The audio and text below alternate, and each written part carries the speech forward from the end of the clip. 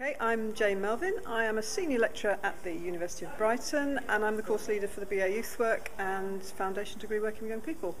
And outcomes from today have been to set up a community of practice and using probably Blogger, and also looking at how we can enhance our teaching. And I think for my colleagues it's definitely been the difference between social networking and social media, and I think that's probably the biggest thing that's come out of today, and I hope that my colleagues will be encouraged to go away and try things and push buttons.